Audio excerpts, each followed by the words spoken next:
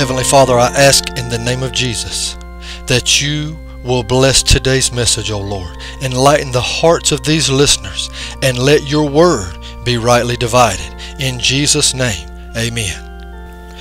Friends, welcome to the Gospel Revival Outreach Program. 1 Timothy 4:1, Paul writes, "Now the Spirit expressively says that in the latter times some will depart from the faith, giving heed to deceiving spirits and doctrines of demons."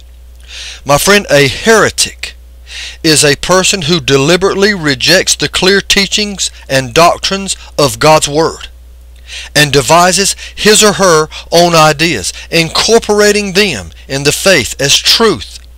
Heretics reject the Word of God and interprets the Scriptures for themselves.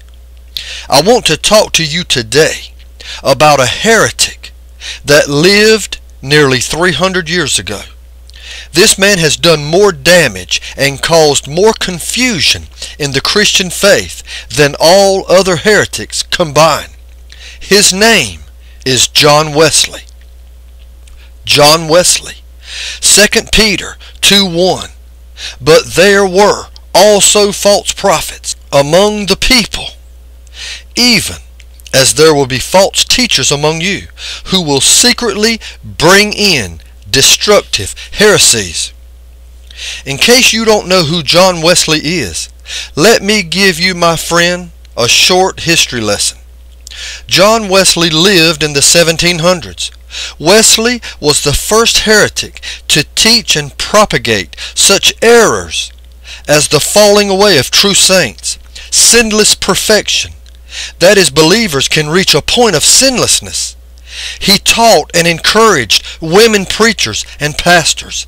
He also claimed for himself miraculous healings and dreams. He encouraged wailing and falling down in his church and in his meetings. Wesley is the forerunner and grandfather to the holiness movement, the Pentecostal movement, the charismatic movement, and the word faith movement. He also dabbled with the idea of speaking in tongues, which had long ceased in the early Christian church. My friend, the Bible says in Hebrews 13:9, "Do not be carried away with various and strange doctrines." Jesus said in Matthew 15:9 and Mark 7:7, "And in vain they worship me, teaching as doctrines the commandments of men." Peter, speaking of Paul's epistles, wrote in 2 Peter 3:16, "Speaking in them of these things, in which are some things hard to understand, which untaught and unstable people twist to their own destruction, as they do also the rest of the Scriptures." 2 Timothy 3:13, "But evil men and impostors will grow worse and worse, deceiving and being deceived." 2 Timothy 4:3 and 4. Paul writes to Timothy, "For the time will come when they will not endure sound doctrine, but according to their own desires, because they have itching ears, they will heap up for themselves teachers, and they will turn their ears away from the truth and be turned aside to fables." In Deuteronomy 13 verses 1 and 3, God warns Israel about dreamers. The Bible says, "If there arises you a prophet or a dreamer of dreams, and he gives you a sign or wonder," verse 3, "you shall not listen to the words of that prophet or that dreamer of dreams." John Wesley's teachings have brought more confusion in the Christian faith than any other false teacher could have ever dreamed of. His teachings have grown in such popularity that his followers today, those of the holiness, Pentecostal, charismatic, and word faith movements, combined are second only in popularity to the Roman Catholic Church. Today we are going to do as Paul told Timothy in 2 Timothy 2:15. We are going to study to show ourselves approved and rightly dividing the Word of God. We are going to examine John Wesley's teachings and compare these teachings with Bible. The Bible versus John Wesley. Let me educate you in the history of the holiness and Pentecostal movements. Two revivalists in the early 1800s, Asa Mayan and Charles Finney, advanced John Wesley's erroneous theology by claiming in 1836 to be the first to experience the baptism of the Holy Ghost. Continuing to spread of this holiness doctrine was Phoebe Palmer. She claimed to be the first to receive a false doctrine called the second blessing. That is, to become 100% sanctified in the flesh. Therefore, she claimed to have reached a state of sinlessness. In 1901, Charles Parham, father of the Pentecostal movement, advanced the theologies of John Wesley and Phoebe Palmer into another level by having the idea that this spiritual baptism should be accompanied with manifestations such as speaking in tongues. In 1901, Parham and a handful of his followers claimed to have experienced tongues as evidence of their baptism. But get this, my friend, in only a few years, this supposed manifestation of the Holy Spirit grew to such a level, even Charles Parham believed it to be demonic. This is frightening. The very founder and creator of the revised tongues theology, after following the teachings of John Wesley, believed them later to be demonic. It should not be left out that Charles Parham, the father of the Pentecostal movement, was a racist, a full-fledged member of the Ku Klux Klan. Nevertheless, the Pentecostal and holiness practices continue to spread. In the 1960s, branching from the holiness and Pentecostal movements, the charismatic movement was born. This movement is not based on theology at all, only what one supposedly experiences in miracles and healing. Today, these movements have been the backbone of the Word Faith movement, teaching miracles, bizarre manifestations, healings, uncontrollable laughter, and demonic confrontations, believing even God is subject to the words of their quote-unquote anointed ministers. My friend, how far are these dangerous and demonic false doctrines going to go? Doctrines of men, not doctrines of God. Let me again read 1 Timothy 4:1. Now the Spirit expressively says that in the latter times some will depart from the faith, giving heed to deceiving spirits and doctrines of demons.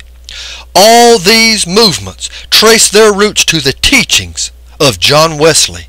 Let's take a look at his theology and compare it to what the Bible has to say.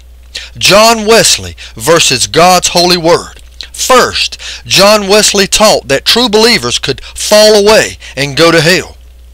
What does the Bible say? Let's take a look at some scriptures. 1 Peter 1:3-5. Blessed be the God and Father of our Lord Jesus Christ, who according to his abundant mercy has begotten us again to a living hope through the resurrection of Jesus Christ from the dead, to an inheritance incorruptible and undefiled, and that does not fade away, reserved in heaven for you, who are kept by the power of God through faith for salvation, ready to be revealed in the last time. Now the Bible here says believers are kept by the power of God through faith. The Bible says this is an inheritance incorruptible and undefiled. God keeps us by his power through the gift of his faith. The Bible says in Ephesians 2:8, for by grace are you saved through faith, and that not of yourselves, it is the gift of God. God gives you grace, salvation, and faith, everything you need to be saved and remain saved. That's why the Bible says in Colossians 2:10, and you are complete in him. Philippians 1:6, be confident of this very thing, that he who has begun a good work in you will complete it until the day of Jesus Christ. Not may complete it, depending on you, but he will complete it until the day of Jesus Christ. 2 Corinthians 1:21-22. Now he who establishes us with you in Christ and has anointed us is God, who has sealed us and given us the Spirit in our hearts as a guarantee. Ephesians 1:13, in him you also trusted, after you heard the word of the truth, the gospel of your salvation, in whom also, having believed, you were sealed with the Holy Spirit of promise. 1 John 2:19, John speaking to believers about apostates. They Notice pronouns in the Bible, my friends. They're very important. They were not of us. They went out from us, but they were not of us, for if they had been of us, they would have continued with us. Ephesians 4:30. And do not grieve the Holy Spirit of God, by whom you were sealed for the day of redemption. My friend, the scriptures disproving Wesley's theology of fallen saints go on and on and on. We also know believers can never lose their salvation by not only what the Bible says, but what it doesn't say. Jesus said a man must be born again. Never does the Bible speak of a Christian becoming unborn. We are told in the Bible all believers are indwelt with the Holy Spirit, but there is not even one case in the entire New Testament that says the Spirit left anyone. Hebrews 10:39, speaking of Christians, we are not of those who draw back to perdition.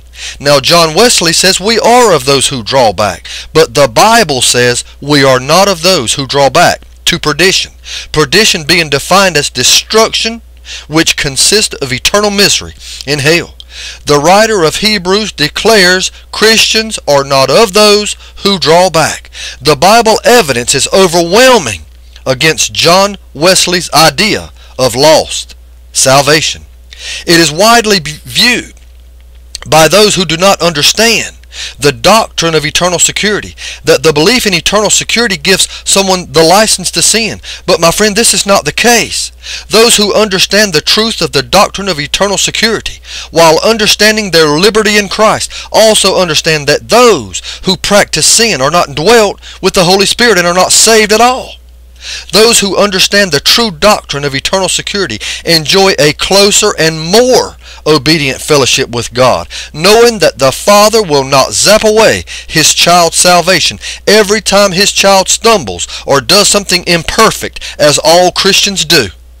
Which leads us to the second false teaching of John Wesley, the erroneous teaching of sinless perfection. Wesley taught a two-tiered salvation.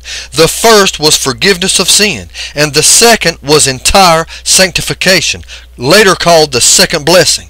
This entire sanctification, this so-called second blessing, is a total false doctrine and is found nowhere, I repeat, nowhere in the Word of God. No one in the Old Testament, all those holy men of God, those great prophets, not one of them ever claimed to have reached a state of sinlessness. All the disciples of Jesus, the apostles, all the writers of the New Testament under inspiration of the Holy Spirit, even the apostle Paul, never claimed to have reached a state of sinlessness. Let's take a look at what the Bible has to say about sinless perfection. My friend, where do I begin on this one? Because the entire theme of the Bible is that the righteous still sin and cannot reach a state of sinlessness and must rely on Jesus as our advocate at the right side of the Father's throne pleading our case. The only human who was ever sinless was Jesus Christ, God in the flesh. And for anyone to claim sinlessness is to be equal with God in outright blasphemy. Let's start with 1 John 1:8. If we, notice the pronoun, if we say we have no sin, we deceive our own selves, and the truth is not in us. Friends, I ask that you will return tomorrow night at 10 o'clock for the conclusion of this message, the Bible versus John Wesley. Gospel Revival Outreach Ministries is here to declare the truth of the Word of God and to evangelize the gospel. We are not supported by any group, church, or denomination. We are solely reliant upon your prayers and financial support. You can support this ministry. You can keep this ministry on the air. You can write to me at Gospel Revival Outreach Ministries. You can just write GROM, P.O. Box 1151, P.O. Box 1151, Roland, North Carolina,